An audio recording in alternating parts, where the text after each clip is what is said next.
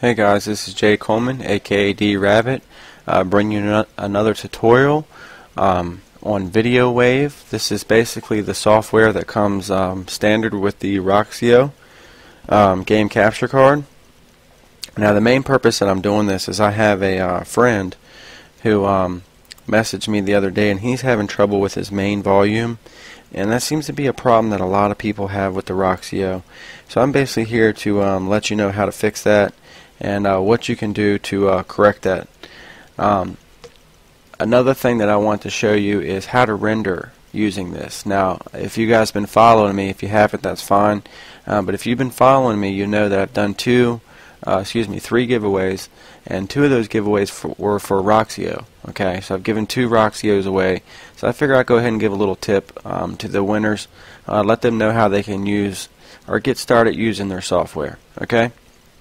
So since volume's a big problem, now keep in mind, guys, I don't use this anymore. I use the HD PVR, but the clip that I got down here has actually been captured with the PVR because I don't have any clips from the Roxio, and it works just the same. You can use color correction, you can render, and get nice quality with it with HD PVR captured footage. So that's one thing I was surprised to find out, that you can do pretty good with this. Now, if you want to get technical, Studio 15, Studio 14 that comes with the Dazzle has nothing on the software. Okay, I think this is a very underrated software, and I think if people knew what it could do, I think it would be talked about and used a lot more than what you'd realize. Or I just know it'd be used a lot more, but people don't realize its capability, and you know, it doesn't have a big name like Vegas. So the thing I like about it, it's very simple. It's very easy to use. It has a lot of nice effects, a lot of nice text effects, overlays, color correction, and you can also render in HD, which is very nice to be able to do that. Okay. So basically, let's go ahead and start with the sound first. Okay. Now, it's pretty loud. We're going to go ahead. If you don't see this little speaker up here, then you're going to have to get it to pop up. And the way you're going to do that, because sometimes this disappears. I don't know where it goes, but it does. And when it does, just right click on your timeline, on your video. This little bar is going to pop up. Okay, we don't want to mess with that. We're going to go over here to select object start, right there. Okay, then we're going to click on the little speaker. You're going to get mute, fade in, fade out. You don't want to mess with none of that. Now, me doing commentaries, I like to lower the volume down pretty low to where you can just barely hear it in the background behind my voice. Okay, and that's usually, you're going to click on it and you're going to drag it down to about -18, -21, just depends. Okay, so you have to play with it a little bit, depending on your mic level, how loud you talk, and all that stuff. You'll have to play around with the volume, and that's it. That's how you lower the main volume on a Roxio. Okay, it's real simple. Okay, now after that, I'm going to show you how to do some color correction and how to render in 720p HD. Now you can also render in 1080p. But I'll explain to you in a minute why I don't like that. But real quick, let me go ahead and give a shout out not only to RGX, I want to give a shout out to Einstein Mods for making my last giveaway happen. I also want to give a shout out to Evil Lazeman. He's the one who taught me how to do this color correction thing a while back. We've been boys, it seems like, since day one. So he's always been there for me. He's helped me out a lot, so I want to give a shout out to him. I'll leave his link in the description, as well as Black Ops ASCII. Now, me and him's gone back since we both were on SWAT together, and once SWAT shut down, I opened RGX, and we've been going pretty strong ever since. Not only that, you know, he's a really good guy. Check him out. I'm going to leave a link to his channel in the description.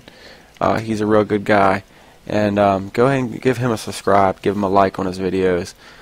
He's a real nice guy. Okay, so check those people out. I'd really appreciate it. But let's get to it.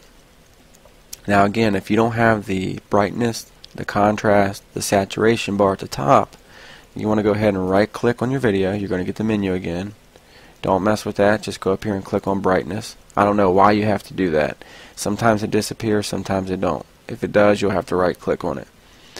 Go up here to brightness where it says 50.00, and you're going to get a little bar with a plus and minus, and you're going to hit your plus up to about 51, 52, depending on how much brightness you want. We'll go with 51. Click on contrast, which default is 50 again. You're going to push the plus up to about, you just play with it.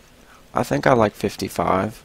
You can get a really nice little oily look, which I thought looked really cool. Evil did that in one of his videos before. He got a real nice deep oily look, which looked really nice. It was really nice. But 55 is nice. Saturation, go ahead and go to the plus. Now saturation is something you can bump pretty high. Okay, you can take that up to 60, and hopefully you can see the corrections being made on the screen. I really hope you can, because it looks really nice to me right now.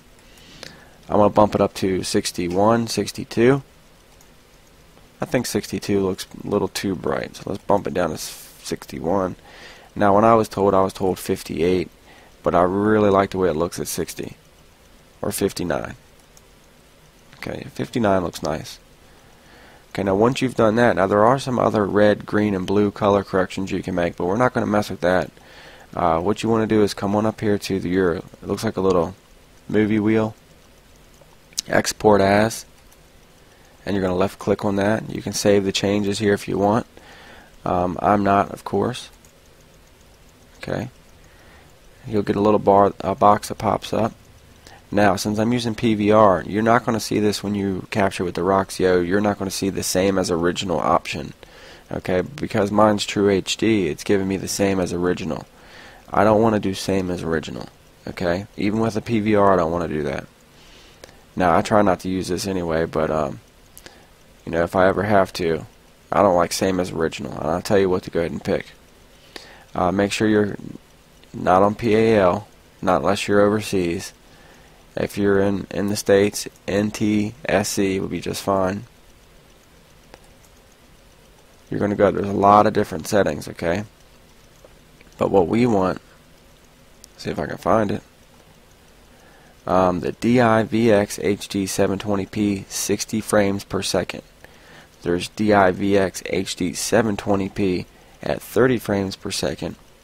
And then the DIVX HD 1080p 30 frames per second.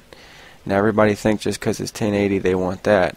I really like to render at 60 frames per second. Okay, that's what I recommend. I do everything at 720p 60 frames per second. It takes a little longer to render, but it looks way better. Okay, so come down to file name. We're going to X that out, and we'll just put tutorial. Okay, you can change the file here. Mine goes to video, so my video folder, so I'm not going to mess with that. It's real simple. Then you just click on create video file. It's that easy, guys. Now, I don't need this to render all the way through, but hopefully you can see the quality there in the screen, and it looks really nice once it's uploaded to YouTube. Now, once you capture with your Roxio, it may not look the same, because keep in mind I'm using a PVR. Well, that footage there came from a PVR, but you'll be using the Roxio, so you can play around with it. Also, to add your voice, let's go ahead and do that real quick while I'm thinking about it. You're just going to go add narration where the microphone is, and I have mine hooked up already.